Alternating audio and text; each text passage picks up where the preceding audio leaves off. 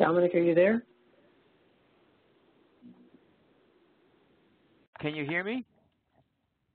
Can anyone hear Is me? this Dominik? Yeah. Hi, Dominik and Scott. I can hear you. Okay, you can hear me. Good. All right. Can Anyone else? I can hear you. This is Jess. Hi, Jess. Okay, fantastic. So Hey, we're just Jess. getting, Hey. we're going to, and you can see the screen, I trust? I can see the green Okay. screen. It says generate webinar series. Yeah, super. Okay. Cool. All right. So I'm going to, as we start doing this, I'm going to ask you to put yourself on mute. Maybe you can stay not on mute, Scott, but the rest of you can mute, right? Okay. See if you can mute Correct. that. Maybe, Scott, it's nice to just have you there, right? Totally. Right, as we do this. So the only thing that I can't figure out on this screen is the fact that I had a PowerPoint set, as you can see, but it doesn't do it the way I had set a PowerPoint. So who knows? It doesn't matter. It won't matter. We'll have to sacrifice that technological innovation. Scott, do you know how many people are registered for this session? Let me check. I know last time I checked it was close to 30. So let me do a final count. No, it's okay. It doesn't matter. 30 is good. So, that means we'll have quite a few people joining us. So for the rest of you, we'll start in, I'd say, about 5 minutes or so. I don't want to wait too long. But as you come on, just make sure you can hear me and see the screen. And then if there's any problem, you can use the chat box just to send me any messages that you have. So keep that in mind as we go along here. This is being recorded so that you can access this again. All of our webinar series here, the Generate Webinar series, are being recorded. And I would suspect that have most of you attended the first one? Have you all been to the first webinar? Sorry, have listened to the first webinar? Not everybody, Dom, but a good few of them have. Yep. Okay. All right. Okay. Just wanted to check. Picking up people along the way. Okay. All right, Scott. I was actually at the College of the North Atlantic St. John's campus today and did a presentation and mentioned it, so a couple of people there wanted to also join in. Okay. Fantastic. You missed our first one? Yep. Yeah. So, the good news about this is they, collectively, if you listen to all of the webinars, they're great, but they can also be listened to individually. So it doesn't matter where you start from what angle. So that is the good news as well. We actually have 32 registered for today. Okay. All right. And then currently, I don't know how many people. But this technology always throws me off a bit, but that's okay. I don't know how many people it's showing that we've got here. We'll still wait a couple more quick minutes. Oh, people are just jumping on. There we go. We got 3 more jumps on. Oh, 4. 4 more. Okay. I guess on your end you can see who's jumping on, who's on, right? So I just want to welcome people. 4 more. Okay. So I just want to welcome you to come in, Jess and Mark and Michael and Nicole and Ryan and Sandy. As you come on in. There's Nicole. Pardon me? I said, I just saw Nicole. Okay. All right. So I don't have the luxury of having the camera on me like you do, Scott. So I'm just. I'm only leaving it at the beginning because I'm sure people don't want to stare at me for the whole webinar. Okay. Well, you don't know. How's it going there? I will see how this works. All right. Okay, with this technology here. Let me get back to the chat. All right. So as we start getting, the other good news is that Scott will be emailing you this PowerPoint. Am I correct, Scott? If they want. So if anybody wants to connect with me, I'll put in the chat box right now, Dominik, my email address. Sure. And so people can reach out to me because I don't want to send them an email if they don't want. But if you would like a copy of this Dominik slides, please send me an email. I'll put it in the chat box. And I can also send you a link to the YouTube because we are recording this. And hopefully in about 24 hours time, we'll have this uploaded to YouTube so anybody can watch it again or at their convenience. Good. Okay. So it is showing that it's recording, so that's good, right? Yes. Okay. So if anybody has a question or if they want to, all questions are now going to be recorded from here on in. Okay. All right. So watch out. No, it's okay. Any question is fine. So we're okay with that. Okay. And then let me see who else we've got. Has anyone else joined us here? How many participants do we have? We've got, it looks like we've got 12, 13 people so far at this point. So Scott here, as you can see, if you want these slides emailed to you, here's the email address at sandrews@futurpreneur.ca. So I think we will get started, if that's okay with you. Scott, what do you think? Should we give it a start? No, let's go. Wait a minute. Okay, so everyone, good afternoon. My name is Dominik Loncar, and I'm the entrepreneur in residence here in Toronto. And this was and also online we have Scott Andrews, who's based out in St. John's, and I was there in Newfoundland back in November, so I did a whole tour of Newfoundland and some workshop presentations, and looking forward to coming back in March again. So that's just a bit about me. And again, you know, my role here at Futurpreneur is to help people assess the viability of their business idea and then to help them on their business plan. So that's my role here. And I also get asked to speak quite a bit in different workshops or in public forums. So let's get going here. This second series webinar is about market research or defining your customer. And if you remember, for those of you that listened in on the very first one, is that we looked at a business plan, and just to recap, a business plan is the future path of a business. And I gave you this overview of an outline, which, as you can see at the beginning, is the executive summary, and then company profile, market research, sales, and marketing, operations, and finance. So what we did in the first one, we did company profile and operations, which is really the face of the company. Now we are going to go into market research, which is the second major piece here. And it's a really big piece of the puzzle. In my experience, you can't do enough of market research. And market research, by the way, is always ongoing. So even when you finish writing the business plan and you start your business, market research continues. Like, I'm always doing surveys with my workshops, and I've lost count, but certainly I've done at least 500 workshops in my life.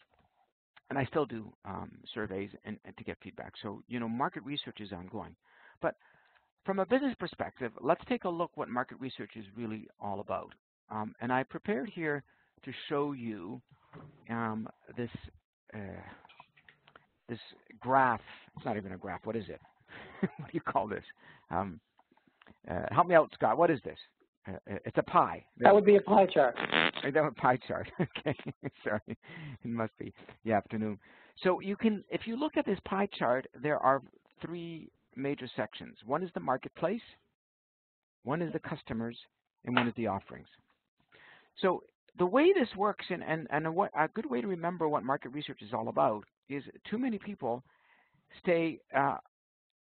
talk too much about the marketplace, the industry, and how big the industry is and what the industry is all about. But really, as entrepreneurs, and especially for most of us that are starting businesses, we're really micro-entrepreneurs, right? We want to get to know our local market fast. And I don't care if you're doing an online business, you know, your whole world is not your market. You want to focus on a certain area. So that's why you see local market is where you want to get to in terms of your market research. The same goes for your offerings. So you can offer a lot in your business. And you know, a lot of entrepreneurs make the mistake of trying to offer so much. And instead, pick a niche. So instead of telling me, you're going to start a brand of clothing line, tell me which product you're leading with. So if it's blouses, then it's blouses. You start with that as your niche. Telling me you have a brand and not have any products yet to sell doesn't tell me very much. So that niche becomes really important. In customers, you need to get very specific. Not everybody and anybody is your customer. And of course, That's usually something that tells me you need to do a lot more work. So these are the three areas that ultimately we're going to look at. And the thing to keep in mind as you go into market research is that you are really a detective. So you're not going to get all these answers. They're not black and white.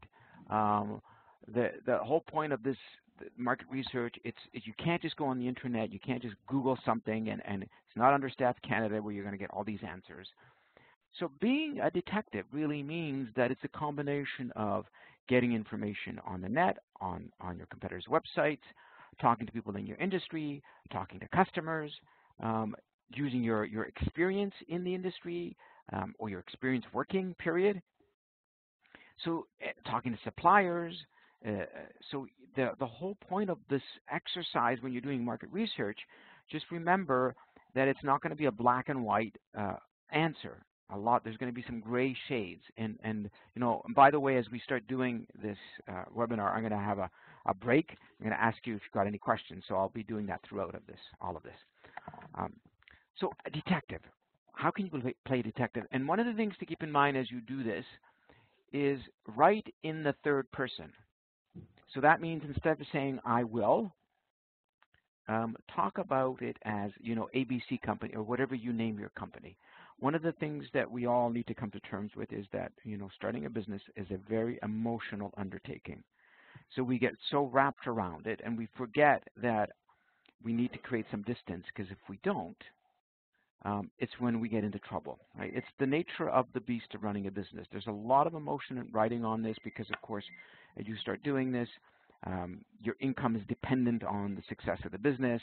And if it doesn't work out, you feel disheartened, maybe hurt, and maybe you don't want to start this again. And far from that, I think if you step back and you look at it as much as you can from an objective viewpoint, you'll start to see that there are things you can do that you may have not have thought of before. And that, to me, is the benefit of doing an effective business plan. Let's be very clear. I read a lot of business plans. A lot of business plans aren't that effective, aren't that well written. And I'm hoping that through today you'll start to see how you can focus your energies in the right area. The next thing is keep it concise and jargon-free. Nothing is disheartening than me reading a business plan and they're throwing jargon. I haven't got a clue what they're talking about. So your job is to tell me what that jargon means in very simple terms. And ultimately, you're answering the so what question. The so what question goes something like this. If you tell me, you give me some numbers, and let's say you're starting a shoe store in St. John's, and you tell me there are, 6,000 shoe stores in Canada, I'm going to go, and so what? Why should I care? Because I really don't. So you need to make your point. What is the point you're trying to make? If you're telling me that 6,000 shoe stores in Canada is a good thing, is that really true? So, but it would be another thing to say that, certain types of shoes are selling more, and they're certainly selling faster in, let's say, Newfoundland. Great. So you're making a point that you want to carry a certain type of shoe, and statistically speaking, in the last 3 years, these types of shoes have been on an increase. So that's okay. So as long as you are making a point, you can use stats as much as you like. So you're providing some evidence and a rationale. It doesn't always have to be from numbers, and sometimes, by the way, you can't get these numbers. You can't find them on the internet, right? No one's going to readily tell you how much they make selling their shoes in St. John's in the first year of business unless you go up and talk to the owner. So sometimes direct experience is useful. If you work in a shoe store for 5 years, you can use that as making your point. You can also use interviews, surveys, and observations, right? People forget that sometimes this last piece of the puzzle, interviewing potential customers, surveying customers, and just observations. If you started a shoe store in St. John's and you wanted to open a certain intersection there, then you can stand out there for 3 or 4 hours and see how much foot traffic there is. There's some useful information, right? So some of the things I'm going to be telling you is really, it's simple. It can be simple when you start doing a business plan, and sometimes we tend to overcomplicate it. The other thing to keep in mind as we look at your business plan is that a business plan is testing assumptions. because this is about the future, you're going to make some assumptions. Assumptions about your business, assumptions about the industry, assumptions how you get customers, assumptions about who the customers are. However, if you spend too much time being superficial about this, that is, you kind of say, well, this is, St. John's doesn't have a shoe store and it doesn't have this kind of shoe store, and therefore I think it's going to work. There's a gap, and you're very simplistic in your analysis. It may work against you. It's what I call, or you may have read, called first level thinking. Second level thinking is when you go a bit deeper and you actually test this. Is this true? What are some of the challenges in the industry? So to me, a good market research is not about just telling me why you think this is going to work. I think this is great because, like, I get this a lot with people who want to start a business of healthy food, right? I'm going to start healthy food. I'm going to do the latest healthy sauce, or meat sauce or whatever it is. And then they give me stats and stats and stats about what people are being healthier. Well, I don't need 16 pages of that. Maybe I need half a paragraph. That's it. I get it. I get that people have been healthier, but I want to know why your particular sauce or why a particular shoe store is going to work and how it's going to work. So I'm more interested in the how, not so much the why, because we spend too much time kind of talking about possibility. In the market research, you want to start talking your energy on probability. So I bring that to your attention because, the business plan is really about the future and testing assumptions. So the first key question that you want to answer here is, how does the industry work from the viewpoint of your customer? Not from your point of view, not because you want to start a business, and let me give you analysis of the industry, but what options does your customer have? So if, for example, I wanted to start a shoe store in St. John's, then you can't just talk about the shoe industry. What you want to talk about is, so if I live in St. John's today, what are my options for buying shoes? Can I go to a big, shopping mall and go to the local? Do you guys have a Hudson's Bay out there? I'm sure you do. Scott, do you have a Hudson's Bay out there? No, we don't. No. Okay. Well, what kind of big stores do you have out there? We used to have a Sears. Okay. Yeah. So we have a lot of Walmart. And a Walmart, right? So you start looking at. All right, but no, okay. Sorry. So what you start doing is you start looking at, as a customer, what options do you have to buy shoes, your particular shoes. And remember, you have always options to buy online now, right? You have also options not to buy the shoe. So when you're looking at your particular industry, you always need to see it through the lens of your customer, especially if you have a new product or a new service. So, a lot of people, when they're writing their business plan, they say, well, this is a new product. No one's done it before, and therefore this is going to work because it hasn't been done before. Actually, you have a bigger problem because now people are going to be much more hesitant, risk-adverse to take a chance on that, especially if no one's done it, right? It's the same problem you have when you're starting an online business, and you tell me, well, I want to sell online, but no one knows about my product, and I think it's going to be neat, but I don't know about you, but if I'm a customer and no one's bought this, I have no idea of testimonials or who's buying this or why they're buying it, I'm not going to take that chance. So you now have if you like, a bigger problem to overcome and talk about. So always remember, from the viewpoint of the customer, what options do they have in buying or not buying your product? And that's going to be important. You'll see later on. When we move further to that, what's important to realize when you're doing this is to understand what are the rules of the game. And every business plays by certain rules, whether you like it or not. And what you don't want to say is, I'm going to invent new rules, right? Sometimes you get this thing that's called blue ocean strategy. It's a terrible idea when you're starting out. Before you can break the rules, you need to know what they are. So you ask yourself, are there a lot of key players? Or is it fragmented, right? Is there a lot of small shops, let's say in shoe stores in St. John's? I'm picking on St. John's right now, but it could be Corner Brook, or it can be any of the other towns that I visited. What are the trends? So the trends should be something that affects that particular business. Please don't talk about the unemployment rate or anything like that. That's fine and dandy, but really, is there some social cultural event that's changing? Let's say if we talk about shoes, that people are buying different types of shoes because certain designs are much more in now, and there's and the trends are changing, or technology. Maybe technology has a different impact on your business. So what's important to succeed in the marketplace? And that means that, what makes, and I'm using this example again, obviously, what makes for a great shoe store? What is it do you have to carry? What's the atmosphere? What should the atmosphere be like when you open a shoe store? What are some of the best practices? Best practices really are about understanding the tried and true methodology of getting clients and keeping them. But always keep this in mind. If you're going to do that, then use this, what I call the 3x3 method. And the 3x3 method really means that you should be looking at your top 3 competitors who've been in business for maybe not more than 3 years, 2 or 3 years. And the reason why I say that is because, if we take the example of shoe stores, you're not going to compete against the Walmart. Walmart plays a different game. They play economies of scale. They sell on price.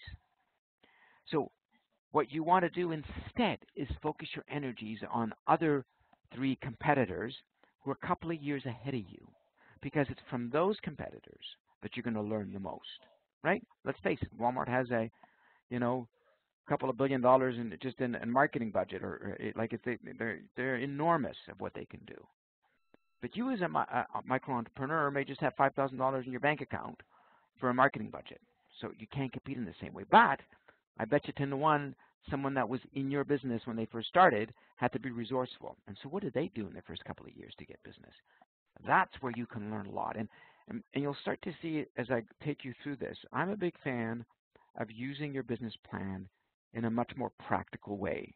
Not in a, I'm going to write a big business plan, I'm going to get big investors, because quite frankly, most people will not even look at your business plan, especially investors in the beginning, until they see some sales. But how can I use the business plan to help me as an owner to move my business forward? And therefore, what's really important, as much as possible, is to go micro fast. So what's the local market like now? Let's face it. If I'm setting up a shoe store in St. John's, then in as much as I may want to know what's in Corner Brook and Windsor, Grand Falls, Windsor, or other places in Newfoundland, what I really want to know is what is the surrounding area in St. John's, Mount Pearl and all of those other towns around there. Where do people go shopping for shoes? What's that market like?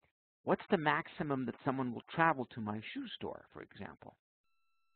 In some cases, you need to talk about how many customers there are in that area. Obviously, if I'm opening up a shoe store in Rocky Harbor Bay, then that's not going to work. There's just not enough customers, right? I only say that because I was there when I was there, so just, right? But certainly, you have to have a minimum amount of customers in the area. So go micro really, really fast. Go local as quickly as you can.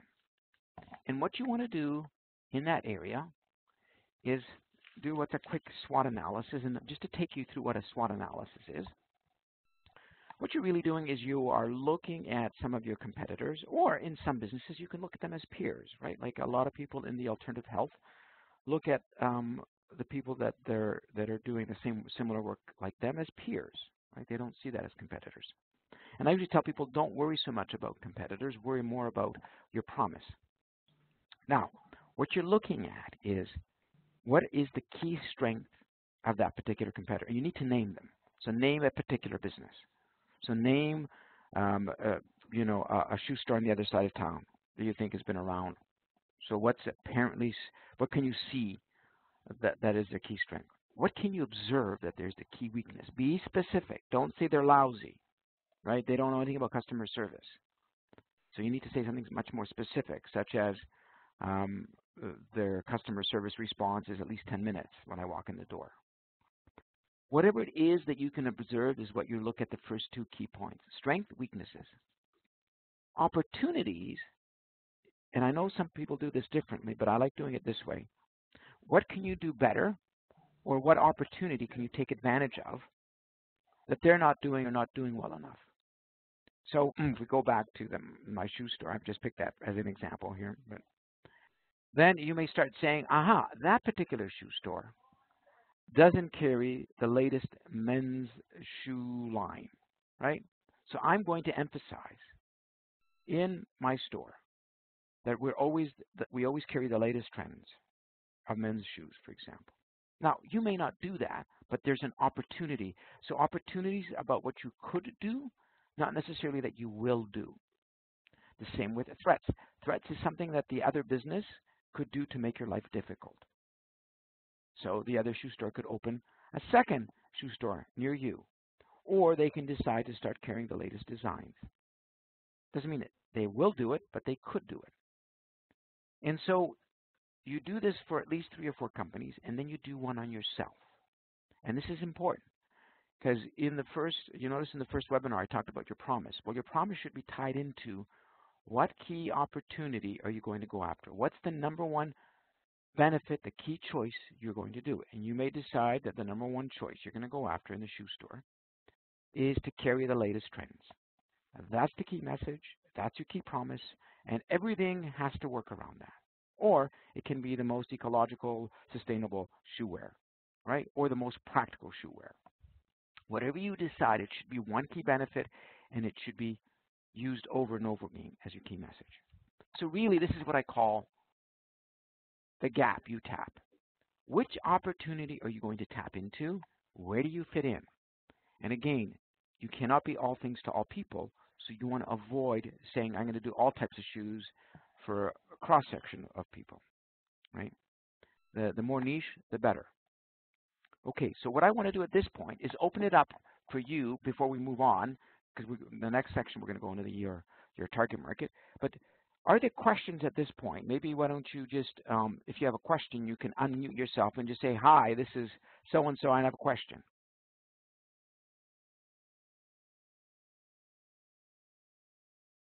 Anyone have a question at this point?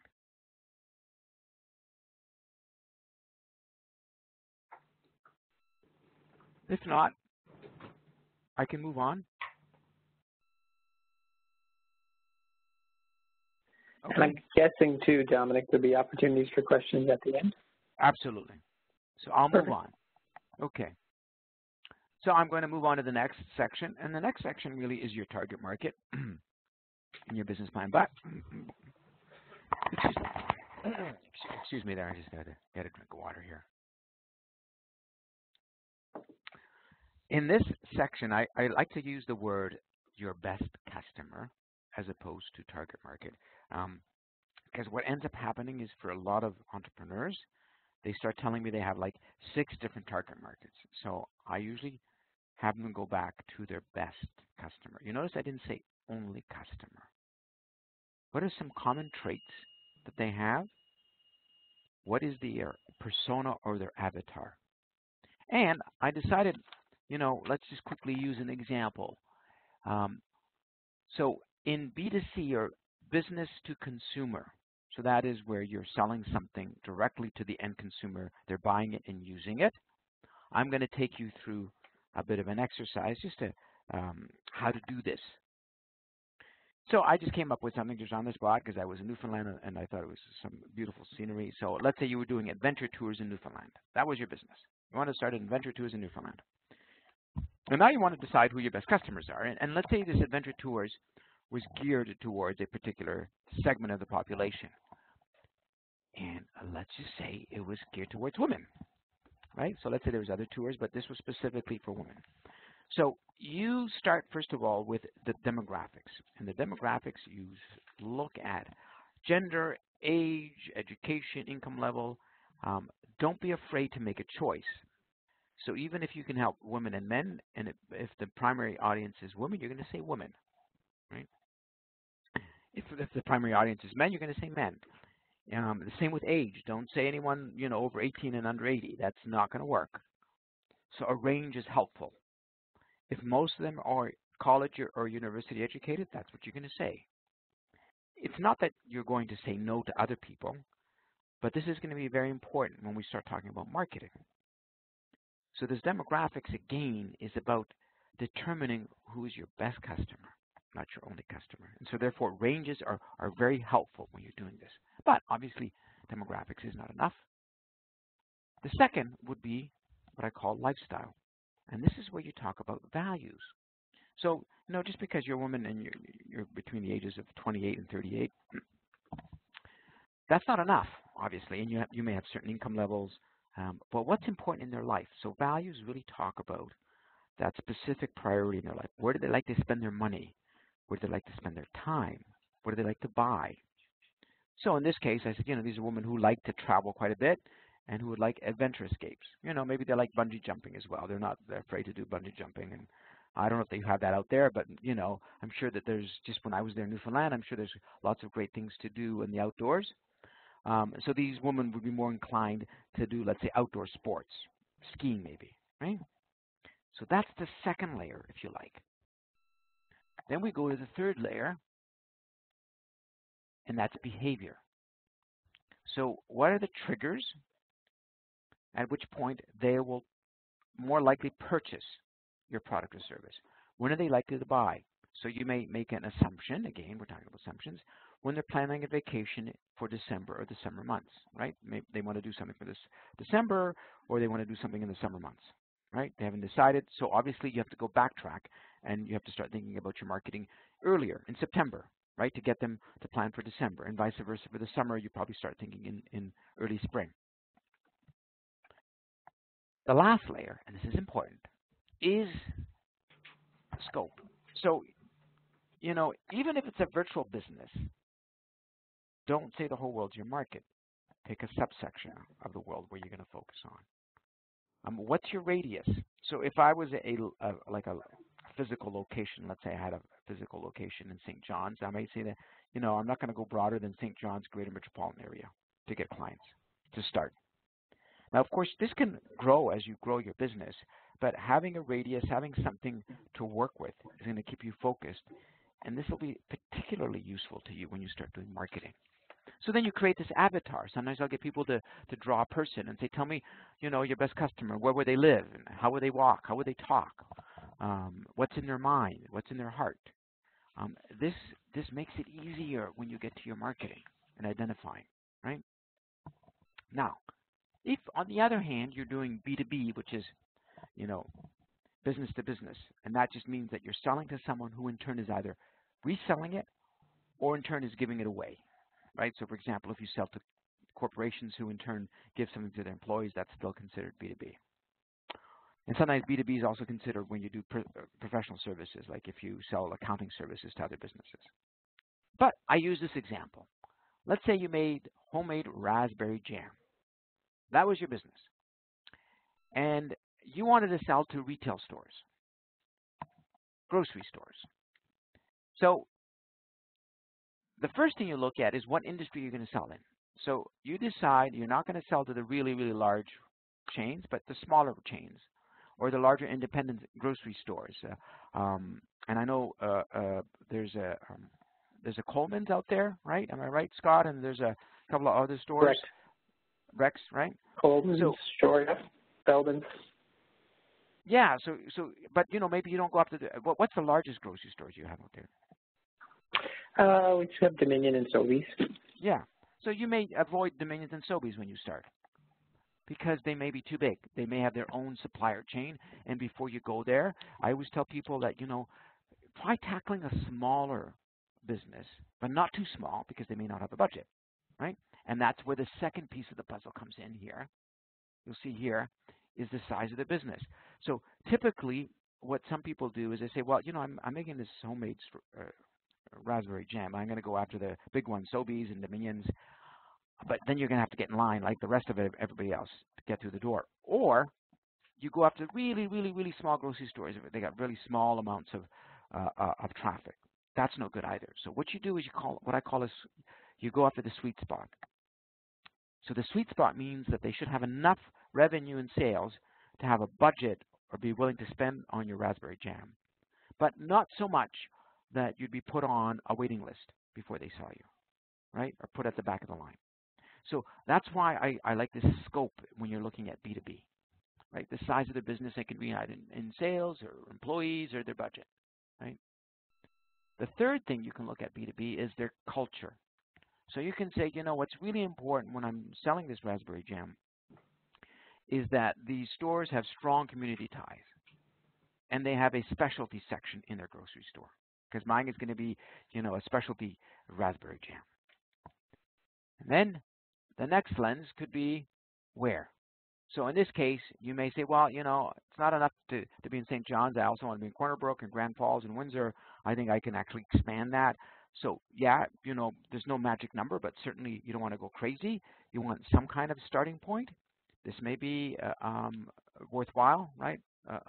In terms of what you can start with in Newfoundland and really work that through first, right? And then the last piece could be, so who is the decision maker? And maybe you go directly to the owner or the manager of the store. So now what ends up happening is, as you get this, you start to see that you get this ideal customer. And more importantly, this is going to help you later on when you look at marketing. So I'm going to stop at that point and ask if anyone has any questions. And again, I'll open it later at the end, but does anyone have questions at this point?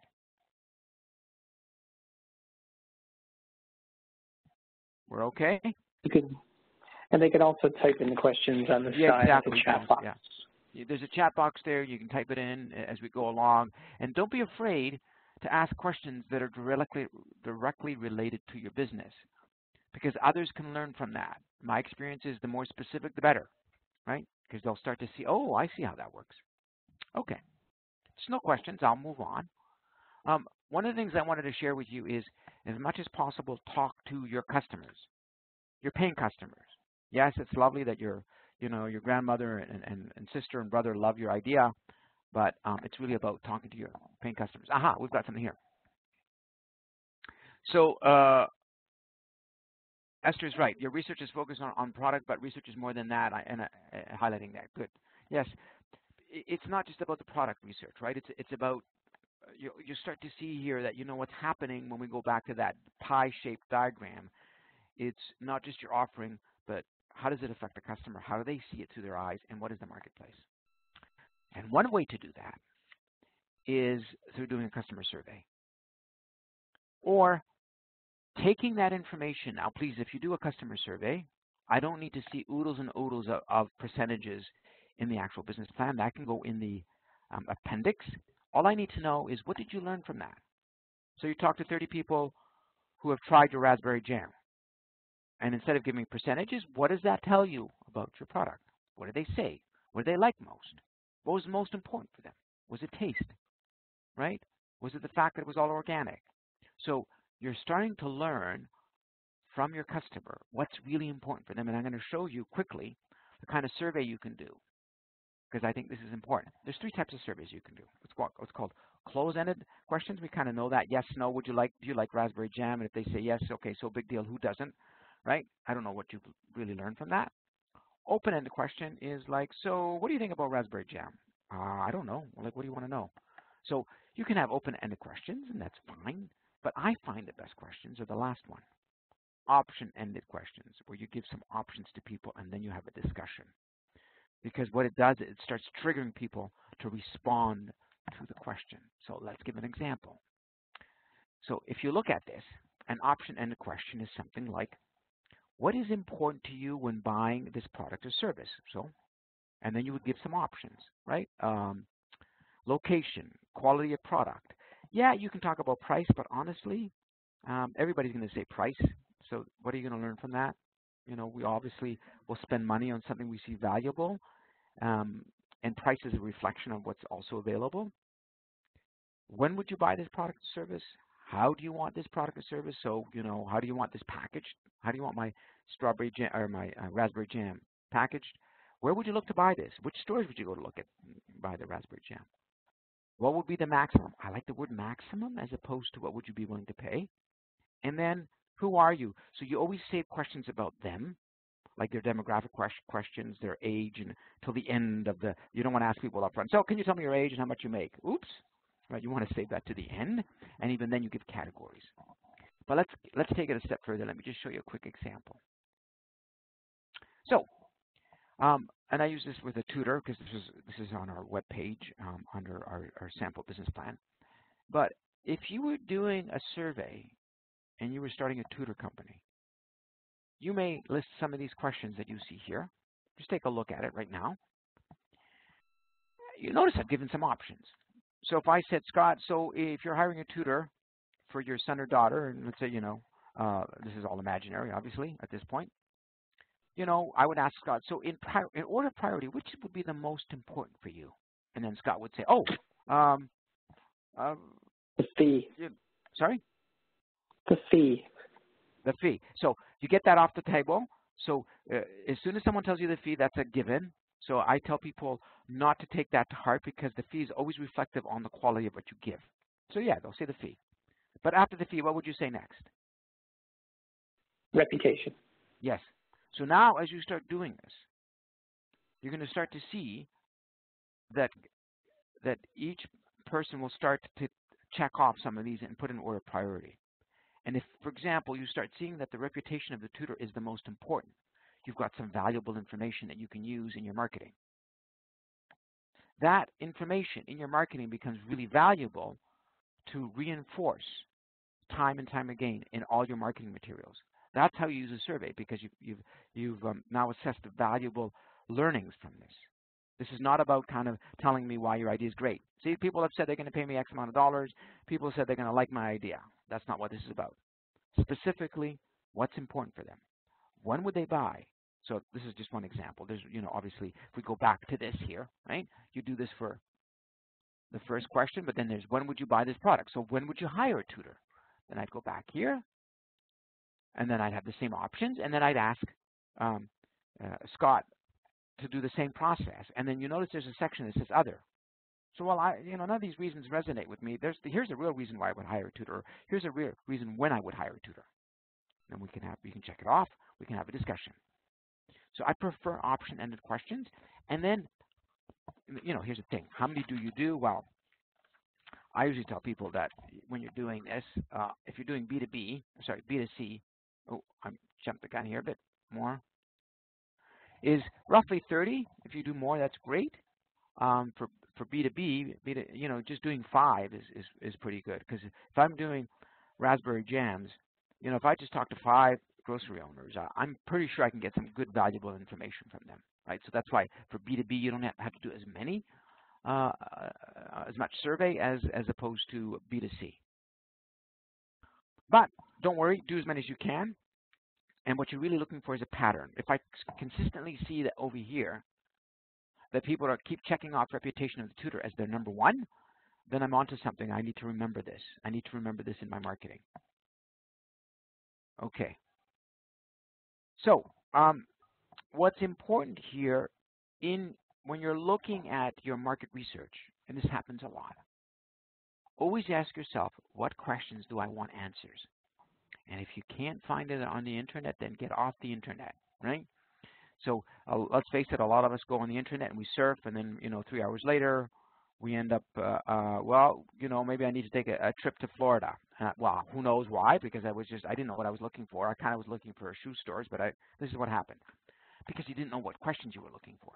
So if you have a list of questions and you go after it, and you can't find it on the internet, that tells you, well, maybe you won't find it, and maybe you should start talking to people. Start talking to business owners. Start talking to people in other cities. I've had my clients talk to companies in another city to get information because, maybe the competitors don't want to reveal any information. Observe firsthand. Ultimately, people may say one thing but do another. So as you can start to see, this is not a clear-cut game where all of the answers are black and white. This is more about your approach.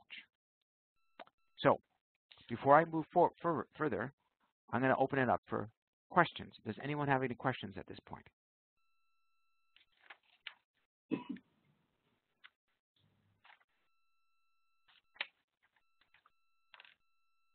No? All right. You're kind of quiet there. What's the weather out like there, Scott? It's a lot of rain and extremely windy. Ah, there we go. So maybe I don't know. Typical okay. Wednesday. Okay. The next one, we'll move on, and then we'll open it up again for questions, and I'll have a chat a bit. The next one is, this is sort of the outline of market research. You can see that the first major section is, how does the marketplace work? Then the second is from when you sort of get an understanding what the rules of the game are, what makes someone successful in this particular industry. What's the local market like? Go micro fast. Who are the key competitors? What's the key target market? Who are your best customers? What's the key to success? The key to success may be something that is a combination of marketing activities plus ensuring the quality of your items, the delivery, maybe the selection, if we're talking about a shoe store, or the jam, the quality control of the jam, the packaging of the jam, developing key relationship with grocery owners, and then a customer survey summary where you summarize what you learned in your customer survey in a paragraph, and all of the detail goes in the appendix. Always keep in mind that if you've got pictures, photos of your product or service, then include that, but put that in your appendix. It only adds value to your business plan. Also keep in mind that if you're doing a location-based business, you can't do a business plan without, first of all, identifying where that location is, right? I'm sure, like any parts of any town or city, you know, where you set up shop in, you know, certain sections of St. John's, or if I set up in Corner Brook, it's going to have a different feel, and therefore my business plan will have to be tailored to that specific location. So it's really important to start talking to landlords, getting an idea of, in fact, how much the rent is, what's the square footage, would they be willing to rent this out to you, and then basing your business plan based on that potential location. Okay, so before we open it up for general questions, just remember that, you know, you have to keep digging. That research is, you know, it's another word for being curious, asking, poking, testing assumptions. The more you can do that, the better off you'll be with your business, and certainly the better off you'll be in looking at assumptions that may be completely wrong. So, for example, one assumption that too many entrepreneurs may make is that I know who my best customers are because I'm one of them. I'm the ideal customer. It can be very challenging if you say you are the best customer. My experience is you are never the best customer. You never know who the best customer is until you start digging. People always buy for their reasons, not for your reasons. And as entrepreneurs, we need to be on guard with that. Otherwise, we may make some fatal assumptions. Okay, so I'm going to open it up for some general questions again, and then I'm going to wrap up, and we'll talk about the next steps and so forth. So, general questions about market research. Does anyone have any general questions about market research? And Dominik, it's Scott again. Yes, Scott. While we're waiting for a question, if I could quickly jump in, again, for those people who might not know, who might have missed the beginning, my name is Scott Andrews, and I'm the Business Development Manager for Futurpreneur in Newfoundland and Labrador, based in St. John's. So if anybody has any specific Futurpreneur-related questions eventually after the call, they can follow up with me. I have my email address there and my phone number. And I'm also going to post, Dominik, too, a link to Futurpreneur's YouTube channel, because last week's session, in case anybody missed last week's session or they'd like to watch it again because it was amazing, we have that entire session recorded, and I'm guessing within maybe 24 hours this session will be uploaded to our YouTube channel, so you can watch this one again. Okay? Great, thanks.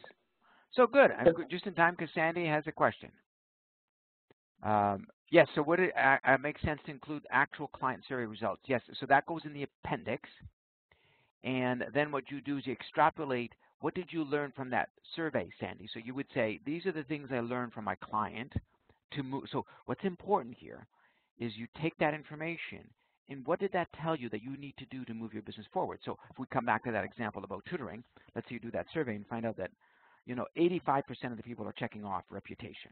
So now you say, it's really important for the tutoring service I start to emphasize my 10 years of strong customer service and reputation with my clients in my marketing material. Okay, great, you've learned something, now you can use it forward. So the second part of your question, that you've already secured a contract before your business plan, which what you do is now you say, okay, so how did you secure that? How did that happen? That's part of your research, right? But certainly you can use that information, so do not be afraid to talk about what you've already done and what have you already learned. Does that make sense, Sandy? Good. Oh, good. We got more questions. Okay, so let's go. I like that. So Jill says, other than contacting actual customers, what is the best approach to distributing survey questionnaires to potential customer? Just through social media, website. So you can use social media to distribute your questionnaire, but two things you need to mind. Make sure it's the right target group. So just because you have 500 friends doesn't mean they're the right target group. So that's not going to help you, right? If you're selling at B2B and none of your friends happen to be in that business. However, you can use it, but if you do it, and there's something like SurveyMonkey that you can use for free to send out questions. If you do it online, then remember two things. One, please give people a deadline. So don't say, can you please fill the survey out? That's no good. I don't know about you, but we're all busy. So when do you want this? So say, please fill this out by February the 1st, 2:30 p.m. Don't tell them why. They don't have to know why. You just tell them I need it by then. 2 days before, you send another email saying, I know you're busy, but I'm really looking forward to having this survey completed by February the 1st, 2:30 p.m. If you could fill this out, this could really help understand my business better. So in your particular case, Jill, yes, you can. Just make sure it's targeted, and B, make sure you have a deadline for them. Does that make sense? And then Jess says, do at least 30. Do you mean 30 questions? No, sorry. I'm glad you're correct. So Jess says, when you said do at least 30 on the survey, what I really meant is 30 surveys, not 30 questions on the survey. So you would, roughly you don't want to have more than, let's say, I don't know, 12 questions. You don't have too many questions because typically my experience is people don't want to do more than 10 minutes of surveying, right? So plan it so that you've got maybe 10 questions or so, 12, not too many, but I'm talking about 30 people. Does that make sense?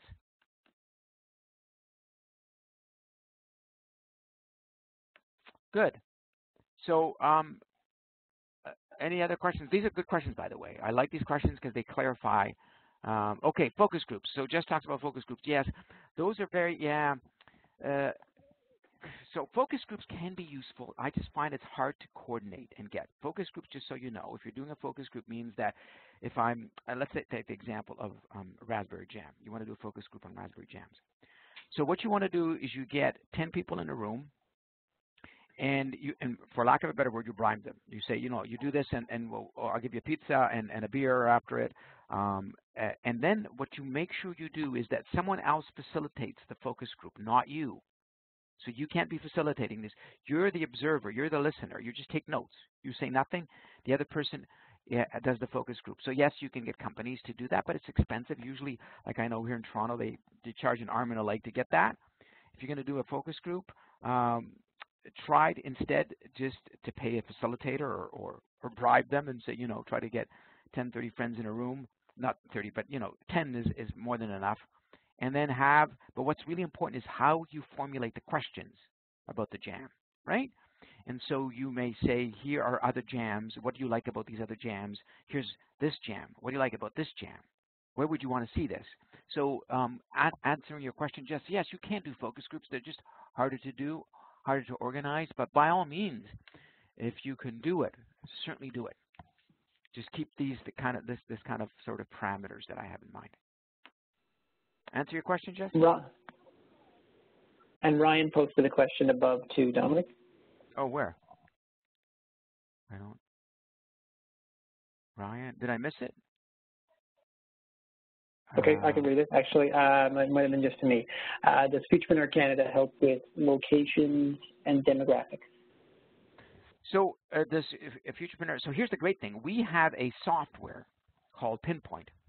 So when you send us a location, we can give you data in demographics in that area. But what we can't do is we can't tell you this is the location that's open for you. Like if I'm doing a shoe store, I can't say go to this area. These are locations that are open for you to set up your store. That's something you have to do on your own. You have to knock on doors, talk to landlords. But once you feel that you've talked to a landlord, you think this is a pretty good location, then you can email us and say, here's a potential location I have in mind for my business.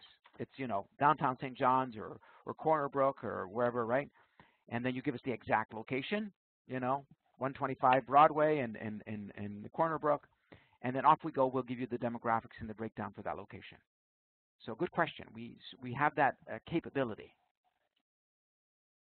And if I can jump in there and maybe answer some of Ryan's question too. When it comes to demographics, there's two really good resources here in Newfoundland and Labrador. I'll just use the Newfoundland and Labrador one now, even though I know we have people on the call from North America. Canada Business is an amazing resource. I'll post the link there in the chat box. We do have two people who work here in Newfoundland and Labrador, and they can help with all sorts of demographic information. Amazing resource for statistics, demographics, and stuff like that. And on the local front, from Newfoundland and Labrador, there's a really good website called Community Accounts, and it has lots of tables, charts, maps, profiles, amazing demographics that you can dig down to, and both of those are free. So again, I'll post those in the chat, and if somebody wants more information on those, they can certainly email me. Fantastic, Scott. That's really great. Great to hear, right? Yeah, great for secondary market research. Yeah, that's great. It's great to hear that you have those. You know, one of the things to always keep in mind whenever when you're out there and you're doing market research, always use what I call the jumping method, which is once you talk to someone or get that information, is ask the person you're talking to, could they recommend anyone else you should talk to or other resources, right? It's really about, you know, as you connect with one person, they'll know someone else that you can go and access, and that's always useful, right, to do. Okay, if we don't have any more questions, I'm going to take you through the last part of this, and that's this, is that next week, next Wednesday, I'm going to be doing one on turning people into customers, sales and marketing. Really, really important. For most of you, I would suspect that's going to be your biggest challenge, getting clients, getting customers. So we'll talk about that. It'll be the same process. You go in and register, log in, and we'll do the same process. Thanks again, Scott, for sharing. And Scott suggested that we have breaks in between, like we're doing now, asking questions and doing a Q&A at the end. And Scott, who's at the ground level there in Newfoundland, will be available to give you even further resources, which is great to hear. So obviously, as you all know, so Sandy asked, is the date set? Well, Scott is working on that in March, so I know that I'm coming out there in Newfoundland in the week of March 12th, but the exact dates are still being worked on. Am I correct, Scott? That is correct, yeah. I'm still waiting to get confirmation on one of the other sites, and then we'll figure out when the St. John's, Corner Brook, and Grand Falls, Windsor in-person wrap-up session will be. Yes, what will happen is I'll wrap everything up here that I've been talking about in a workshop format, how to put all the pieces together. And then, of course, the last Dominik, thing, yes. Yeah, I was going to say, so if anybody here on this call right now, if you guys would be interested in doing an in-person session when Dominik comes down that week to participate in that session, it will be hosted at the College of the North Atlantic. You can, again, shoot me an email. I'll post my email there, and I'll let you guys know specifically when the date is, because we're hoping to pin that down this week. Okay? Fantastic. Again, Scott's there and coordinating this, so it should be great. I know most of you that are on this have either attended the workshop or attended the webinar. Then the last thing, of course, we have these free resources online. If you haven't already, please check it out. It's free. Our business plan writer is free. Our cash flow template is great and free. We've got crash courses, so please use it. There are resources available for you. So with all that in mind, I want to thank you for being on this call. It's been great having you. And now that I've been in Newfoundland, I'm always eager to get back there and talk about business opportunities and just what I've seen. And it's great to connect with Scott. Scott, I'm looking forward to connecting with you again. But we will connect next week, same time, same bat channel. And it's been a pleasure. Thank you all. Thanks, Dominik. Bye-bye.